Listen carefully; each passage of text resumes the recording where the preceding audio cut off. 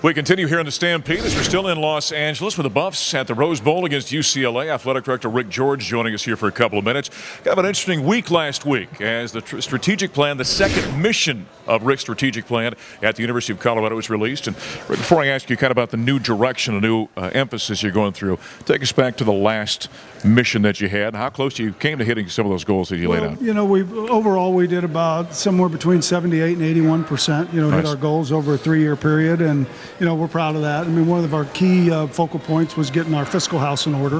I think we did that. You know, even adding you know, more debt to our books, you know, we've still been able to balance our budget each year in our 3-year this past 3-year mission. So that was important. You know, we wanted to create a world-class experience for our student athletes, and I think we did a lot of things. You know, the full cost of attendance was something, unlimited meals. We've added different resources to our academic support area. We've had our best 6 semesters that we've had. The last 6 semesters academically were outstanding. So we hit a lot of things that we targeted. We still want to compete for and win more championships, and we'll focus on that moving forward. The idea of something like this, I mean, you do a lot of things individually looking at different aspects of the athletic department.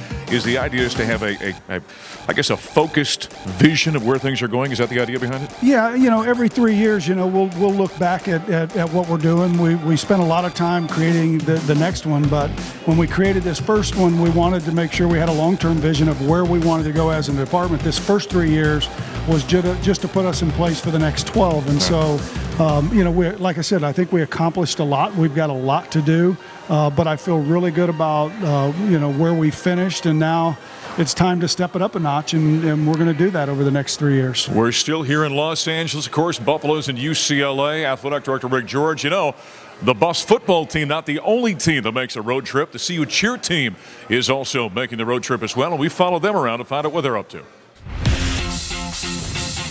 It's a lot of fun to go on the road with the Buffs. We get to travel with the team, and it's fun to see a new environment, especially a big field like the Rose Bowl here. It's a lot of fun to see all the different Buffs come out from different places. We have great alumni, and it's always awesome to see them support the Buffs no matter where they are. It's great to travel with the team because we get to see all the traditions from the other Spirit squads and see how we can make our traditions even better. It's really important for us to be at all the away games, to lead the crowd and show the Buffs that we're here to support them no matter where they are. Chip always makes things more interesting. He likes to play around with all of us, so we're on the crowd just like cheering on, like doing our thing, and Chip will come around, steal our palms, or do other silly things to us just to make us smile. He's really great to have around. Everyone loves Chip. Aside from the game, being on the road with my team is just really great. I really get a lot closer with all the girls, and these are some of my best friends. We spend so many hours together, so getting to travel with some of my best friends too is just so much fun.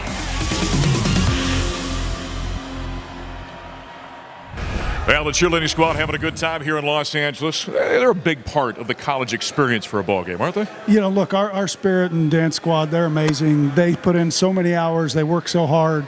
They do a great job for us, and they represent us in such a great way. I'm glad they're out here. I'm glad they're having fun, and you know, they do add a lot to the games and the competitions that we have. Well, we've been talking about, before we heard about the cheerleaders, the strategic plan for the Buffaloes. All right, the new phase. Tell us about it. What are the focuses? Well, we're really going to focus on the personal development of our student athletes, and you know, we're going to invest more resources in the mental health piece of the health and wellness area.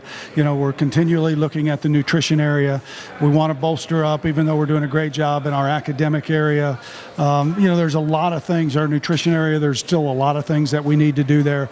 We're going to talk about our leadership development plan and what that looks like and how we can better prepare our student athletes to serve in the communities that they'll live in 5-10 years down the road. So, you know, it's really going to be student athlete focused and centered, and we'll spend a lot of time doing that over the next 3 years. Rick, you use that phrase all the time, a world-class experience for our student athletes, and that really focuses not just on the athletic aspect and getting them a degree. It's much more than that, isn't it? It's much more than that. It's you know, we want them to be champions in life, and we want them to be champions in our community and in the classroom athletically, and we've got to do more to help them with their personal development. And I think through what we're trying to do in leadership development and some other areas that we can really provide that world-class experience. That's important to us. I mean, that's why we come to work every day. Our job and our responsibility is to serve our student athletes, and I think our coaches and our staff do a great job in that, and we're just going to step it up a notch. And the numbers from a graduation standpoint have been climbing the last few years. Yeah, they have. You know, all of our academic areas, Chris Livingston and the Herbst academic staff, they do an amazing job. And so, you know,